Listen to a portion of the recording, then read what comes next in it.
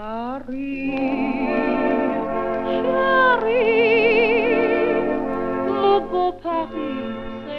and welcome to Paris Set Me Free mini photo tutorials, and here we are. Can you guess? I'm sure you know. It's at the Louvre, and here you can see the new and the old. There's the classic old palace, which is absolutely enormous. I think it's still the largest museum in the world now, which not only covers all of the breadth of this photo but much more, and then the wings of it come down here and down on this side as well. Quite amazing. And here is the monstrosity stroke of genius, depending on your school of thought, where they decided to install an enormous modern sleek glass pyramid. Well, not even just one, there's another couple on the sides, as the new entrance to the museum, where you go down inside it. And of course, famously, there's, or rather, but less known, there's an upside down pyramid underneath the Louvre, in the underground shopping centre, which was also part of the Da Vinci novel, which some people come to Paris just for that, and now do things like Da Vinci trails, as I mentioned in another photo analysis when I was in the Église Saint-Eustache, and they're not particularly pleased that tourists are more interested in the aspects of the novel which are found in the church than in the spiritual aspect of the place. Here we are then. Look at the weather. Absolutely horrible. Grey sky. You can see by this person here that it's raining, windy and cold.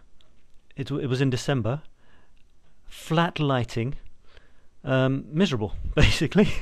Absolutely miserable in almost all counts, apart from the fact that we're taking photos and we're in Paris. So what can you do? Make the most of it. Here are some other attempts, and you'll see that, well, you can see what you think. You see how grey it is, how mushy. Here's some others. It's fuzzy as well because the lighting is low. It's difficult to get things sharp. Look at how dark that is. It looks quite sinister, actually, even without me doing anything funny to it. Then here are some close-ups. I was trying to demonstrate shutter speed on water, capturing water with a fast shutter speed, capturing water as like blobs of glass, clear blobs of glass, and then with a slow shutter speed making it look like foam or something. But in fact there was so little light, it was absolutely impossible to choose a fast enough shutter speed to really capture the water.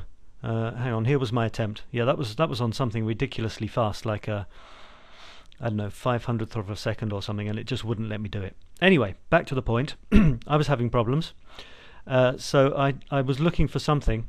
I like to contrast these two, the old and the new, the classical and the modern.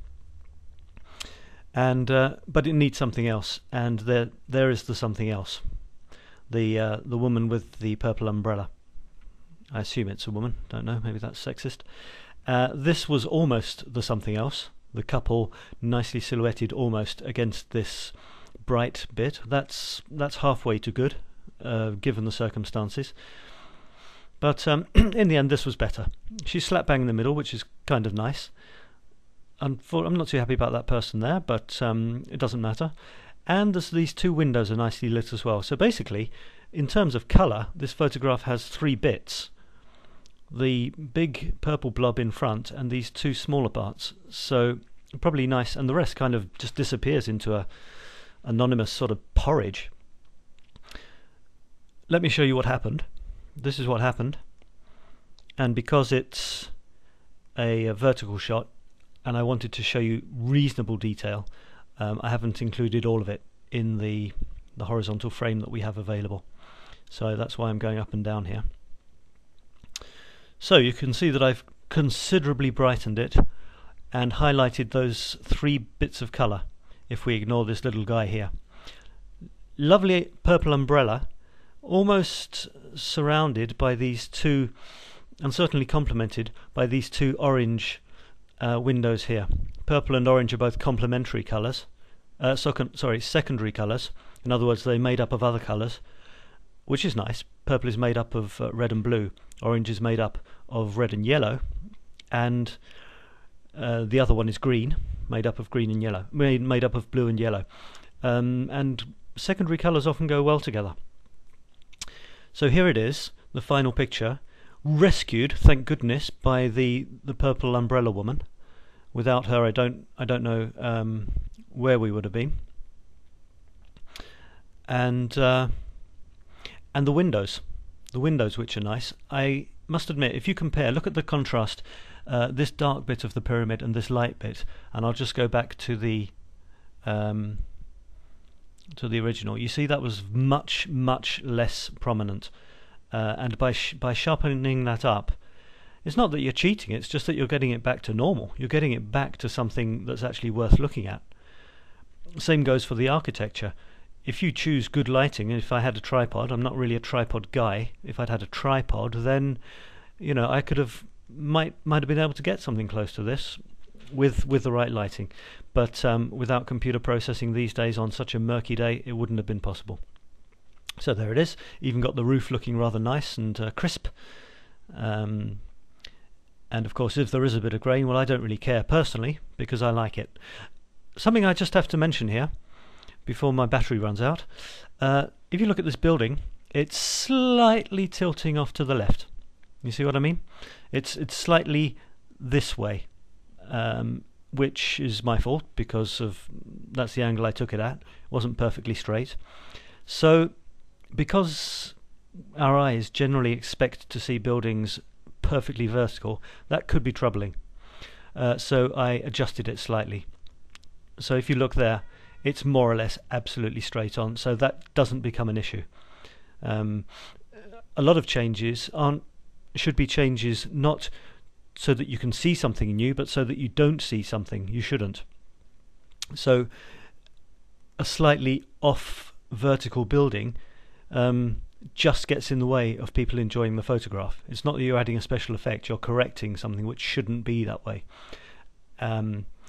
So that's what I did, and I think it was literally 1 degree, plus 1 degree, to put it upright and to remove any irritation to the eye, if you like, that might have given you. And that's about it, as I ran out of battery on my computer, because I found an interesting aspect of my computer. The only way I can record these recordings without a horrendous hum is by completely unplugging everything. So that's my little story for the evening. I'll leave you with this one. Murky conditions, therefore, moral of the story, aren't necessarily the end of the world.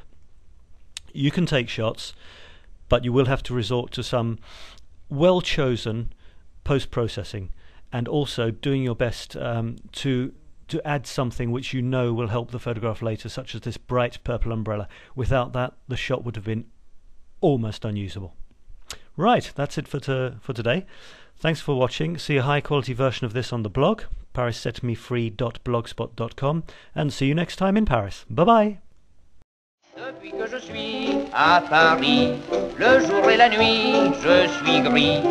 J'ai compris la douceur de vivre. Je suis fou de joie, je suis ivre. Depuis que je suis à Paris.